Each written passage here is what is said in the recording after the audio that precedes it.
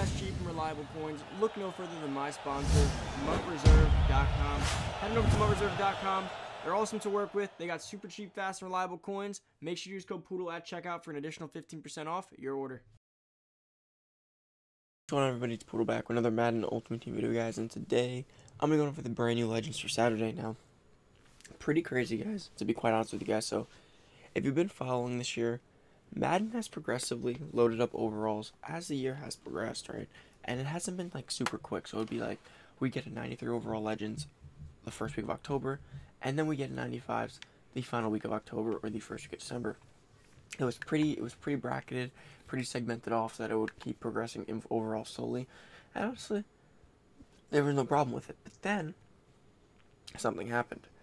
Christmas came around now. I'm not sure if this has to do with quarterly goals, money, but they have decided to say all hell to overall bracketing and just give us exactly what we want, when we want it, and how we want it.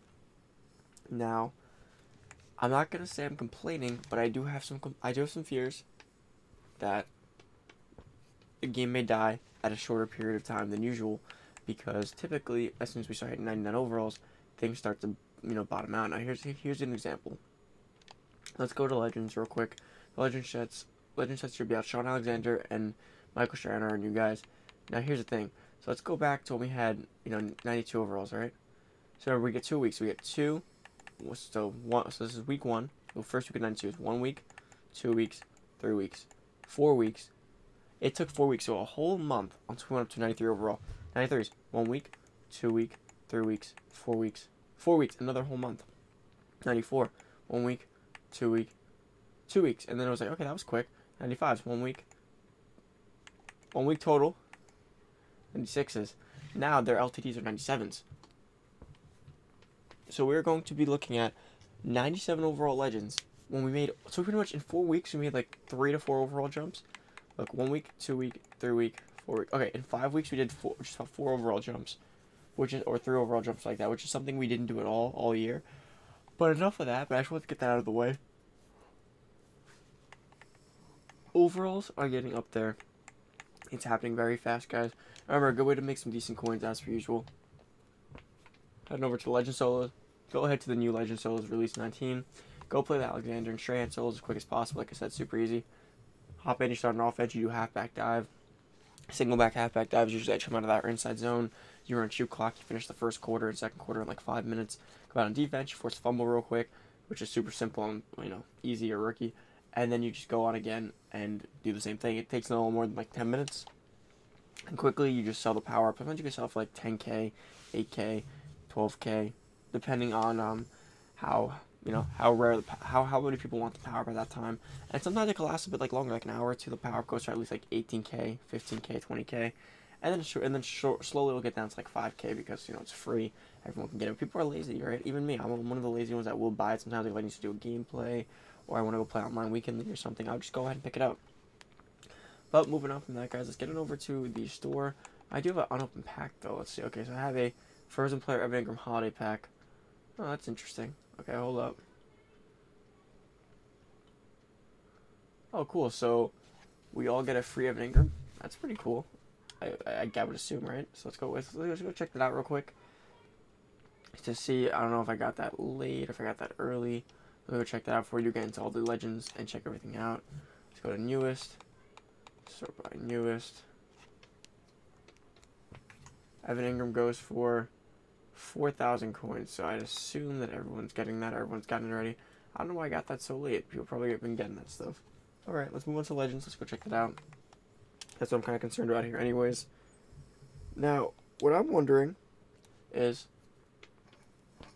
are these Legends going to continue at this trend, right? If they continue at this trend, we're going to have 99 overalls. Well, like Team of the Year, right? Because Team of the Year going to be continuing with this trend. Because Team of the Year continues this trend. We're going to have 99 overalls, like, instantly, right? Go Legends. So, Michael Strahan is up to 97 overall. That is crazy. Michael Strahan, 97 overall, is up on the block. I'm super excited about this Michael Strahan. If you guys don't already know, I'm a Giants fan, so Michael Strahan is one of my all-time favorite guys. This card looks insane. It's kind of weird that we haven't gotten to Michael Strahan just yet, though, because usually we get Michael Strahans every year pretty early. He's one of the first base Legends. At least recently we have been. So, left end for the Giants, power rusher. 89 speed, 91 excel. Great athleticism. 94 strength, great. 96 tackle, amazing. 91 play arc's good. 96 block shed. Wow. 97 power move, 91 finesse move. If you look at that, if you put a pass rush on him, he will get to a 99 power move with ease. He will be a 99 pass rusher as well as a 96 run stuffer. He's going to be one of the most well-rounded, he's going to be one of the most dominant ends in the entire game. He can rush, he can run stuff, and he's super athletic. Michael Strahan is pretty much end game at this point, right? Like that's what I'm saying. We're getting like end game level cards. These cards are pretty crazy. 97 impact block, which is going to be blowing up. You know, guys coming up at him, especially like in a pulling scheme or like, you know, you guys know what I'm trying to say. On the left end gets kind of like free, and he's not instantly blocked. He's going to be blowing up some guys on the impact. 95 hit power, which means he will be great at forcing fumbles if he can get a running back on a pitch, a hit stick, or if he can, you know, get a quick shed and hit stick a dive or an inside zone. Michael Strahan's going to be really good. And we knew he was going to be really good, but this more so confirms it already. Like, he's going to be nasty. This Michael Strahan's great. Now, 97 overall, he cannot be powered up, of course. We knew that, though. You're going to have to go ahead and rock with an LTD. Or you can get the 96 overall and then power him up. It's going to be the same thing. Difference is it's a bit easier if you power him up first for when the next Michael Strahan card comes out, potentially. But again, we might not get a Michael Strahan card again. And if we do, it would be Ultimate Legends, so don't hold your breath until like April or March or anything. So I wouldn't really look forward to that. If you're going to get Michael Strahan, probably just pick up the LTD and just rock with that. You can really do what you want there. He's going to be expensive, though, as we all know. Michael Strahan's going to hold a pretty high price value for a decent amount of time. I think he'll probably end up settling around like 900, anywhere between 600 to 900K for the time being once it settles down, because 97 overalls are just insane right now. Like, they are far and away the best players in the game. And then, of course, we have Shaun Alexander. Now, Shaun Alexander is going to be really good. Now, the only thing is we did just get Bo, which it will make this a bit more competitive, of course. I'm not sure how much, but let's go check him out. 95 speed, 96 excel. Wow, so he's going to be right there with Bo. Pretty close. 1 speed and 1 excel short, I believe.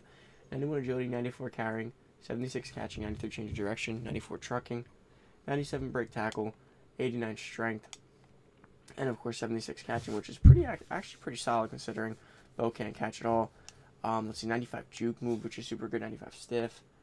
He's got 97 break tackle, 97 short running, so he's actually a pretty decent receiving back, considering he has power back animations. Let's go check out Bo real quick. I want to do a quick stat comparison because that's pretty important in my opinion. Let's change this up to Ghost of Madden Past and see if we can get a quick stat comparison from Bo. Now, Bo is going to be pretty expensive. Oh my lord, where's Bo? I wish I would have got that 500K one yesterday because this Bo is really expensive. Okay, so Bo has +1 speed, +1 excel.